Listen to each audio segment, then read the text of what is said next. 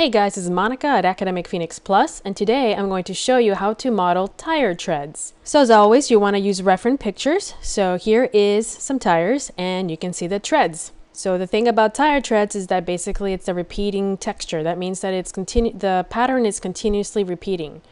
So the nice thing about that is that we only have to model a fraction of this piece and then we can create the whole tread. So first of all, I always try to get a blueprint, and I found this one online, and you can see that this is a nice example of tire treads, and I can use this for reference. What I did was actually just take one section of it and make sure that it was a repeating texture. So therefore, when I model this using this reference, I will be able to repeat the same pattern over and over in the model and it will translate. All right, so let's get started. I've already set up the Maya scene. As you can see, I have a plane with the image already in place. I'm going to go ahead and freeze its transformations and of course edit, delete by type history. The next thing I'm going to do is actually duplicate this because I'm lazy. Control D. Instead of building a new polygon, I'm just going to use this one. So Control D and then move it forward. I'm going to assign a new material to it. So right click, assign new material. I'm going to pick a Lambert and make it semi-transparent. This is going to be my tire tread, maybe underscore geo for geometry. And go to the front view. Press F to focus. I know that the only thing I really need to do is build one side of it, and then I can actually just duplicate it to the other side. So edit mesh, insert edge loop tool. I'm going to go right to the center and one over here at the edge. And while I'm at it, I might as well go ahead and start kind of building or following the lines of the tread. So I'm going to go ahead and add one here and here, here and here, and that looks pretty good. So I'm going to go to face and delete the left side, and I'm going to start working on the right side. Zoom in a little bit. Now another tool that I can use is called the interactive split polygon tool.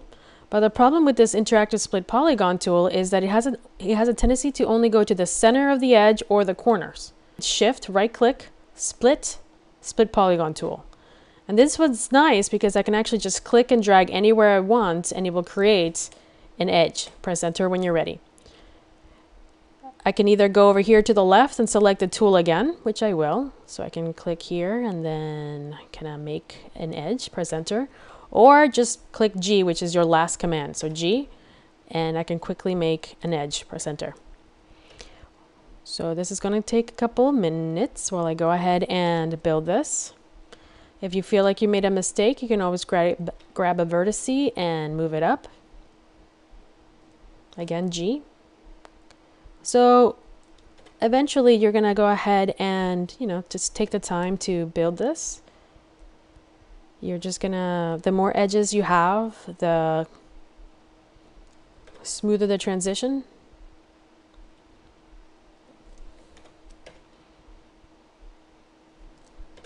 So again, I'm just clicking G,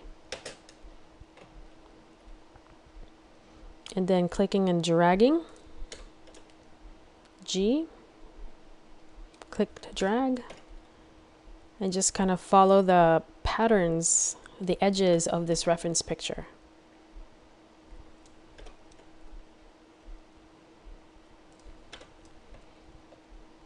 Okay, I think I'm going to be okay with this.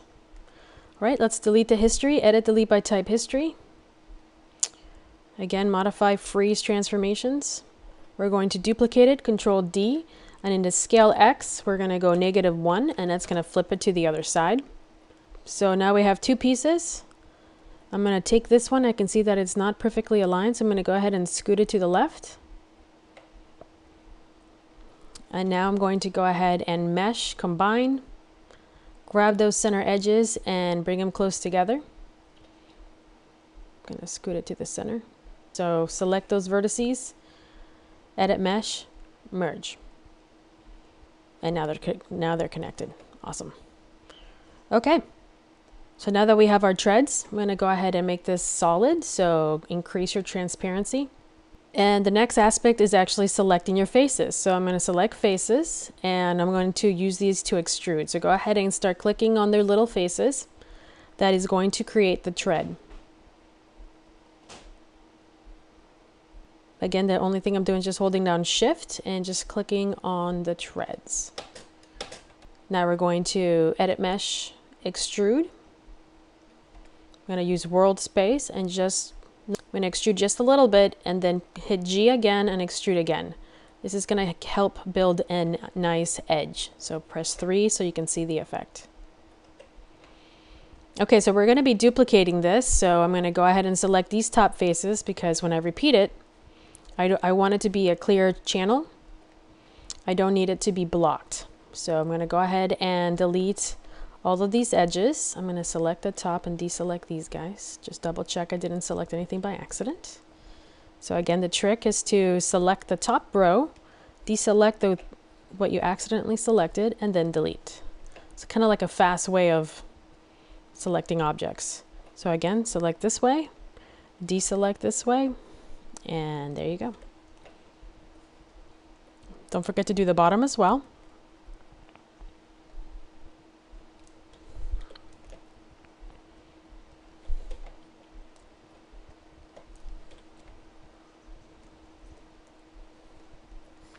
So just select those bottom faces and we're gonna delete them. 2 more, there we go. Okay, it's starting to come along. Again, edit, delete by type history. We don't really need all that history. Next is going to be duplicate this, but notice where it is. So modify center pivot. I'm gonna rise it up. And the reason why I'm doing this is for 2 things. One is that I need to find the value that I need to increase when I do a duplicate special. And the second thing is that I really want to make sure that my vertices are close enough so that I can actually merge them. So you can see in the original that I'm going to have to scoot the original over just a little bit so that there's a vertex that they're going to be able to connect to in later on. So you can see here's a big gap. I'm going to go ahead and drag this to the right. And by right, I mean left, my other right. I'm going to check this to make sure. This one doesn't even have a vertex, but I also know, or anywhere to connect, but I also know that these guys are, so you can see that these edges are actually not really necessary. So they're not actually part of the extrude. They're actually just part of the figure. So edit mesh, delete vertex. There you go. I did get an n-gon, but in this exercise, we're going to get a lot of n-gons. And that's okay for creating quick tire treads. So again, I'm taking a look at my vertices, making sure that they align with the other vertices. And I'm pretty sure we're going to get the same thing over here, of course, because it's select those 2, edit mesh, delete edge vertex. Okay, so we have a tread that's actually going to be duplicated. So again, kind of pay attention to this value. I'm going to select it and copy it. Select this one, and I'm going to grab the original. I'm going to hide my reference because I'm done with it. It's going to be edit mesh, duplicate special options. We're going to go edit, reset your settings, and I'm going to paste it in the Y. So that's X, Y, and Z. So this is translate X. Give myself maybe 18, and then apply. There you go. You've got some treads. Well, there's a little separation there, so I'm going to undo. And instead of 1.432, I'm just going to do 1.43 and apply again. And I'm going to give myself a couple more copies, so 5 more of these. And that's looking pretty good. Cool. Okay, so select them, mesh, combine. Now it's all nice and combined, but just because you did combine doesn't mean that the vertices are merged. So right click vertex, I would suggest that you select everything, edit mesh, merge. Now we press 3 to see what it looks like, and it's starting to look like tire treads. Cool. Okay, so how do we make this look like a tire?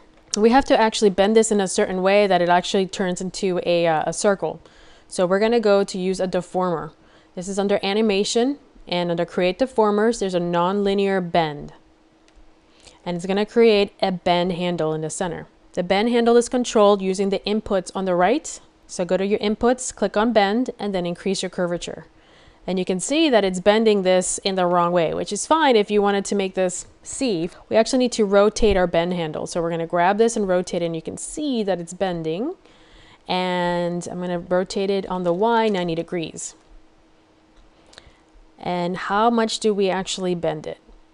Well, as you can see, the number's getting closer and closer. And it looks like it's going to be 180 degrees. Okay, so now at 180 degrees, you can see that the tire is looking like a tire. Well, at least the treads are. All right, so edit, delete by type history, and that becomes permanent. So you no longer have the bend deformer. I might actually scale this, so modify center pivot, and then scale it so that it actually looks like a little bit more like tires. You can press 3 to see what it looks like. I can see that there's a little pucker there. So I'm going to grab those vertices over here. Again, mesh. Whoops, maybe if I'm in polygons. Edit mesh. Merge. Okay. So now that that's complete, let's go ahead and grab some edges. So I'm going to grab these edges over here. Double click, shift, double click, and then we can extrude. It's up to you which way you want to do. You can use the normal, which is what I'm using right now, normal space. But you can see that I can drag this around and I'm getting engines, turbine engines. So what I'm going to do is click on local space. And I'm actually going to scale in and then bring this out a little bit like so. And maybe just, whoa. Yeah, what the heck. I'll just do that. I can always control it. Just give it a little bit of an edge like that, and then extrude again using world space.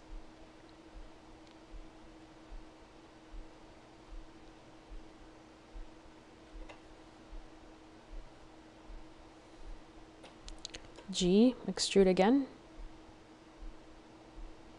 One more extrude to just bring it in a little bit. Maybe a slight in.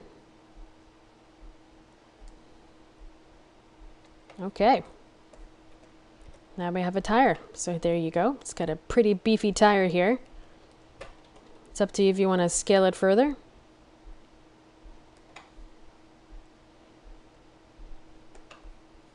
Cool.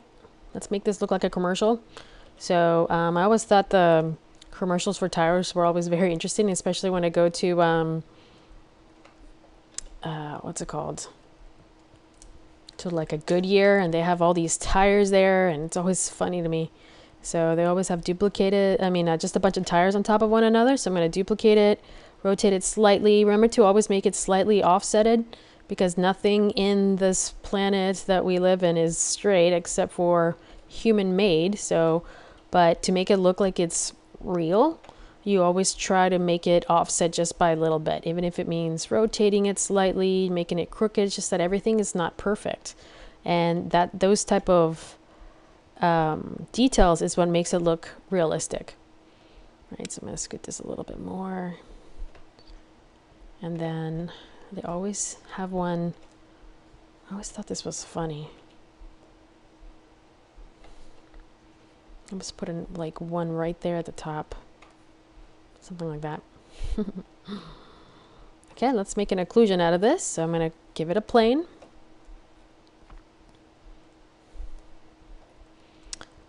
And I'm going to select this. I'm going to my render layers, create a new render layer. This is going to be occlusion. Right click, attributes, presets, occlusion. I'm going to zoom in, look at my resolution gauge, and render. There you go, you've got some tire treads. So in this exercise, we learned how to use repeating textures to actually use as reference so that we can create a repeated model. And then we extruded it, duplicate special, used the bend deformer to actually rotate it 180 degrees so it's actually connected, extruded some more until we got tire treads. So hopefully this exercise was helpful. For the next exercise, I'm going to show you how to create normal maps using a high poly object. So that's going to be the next exercise, and I'll see you there.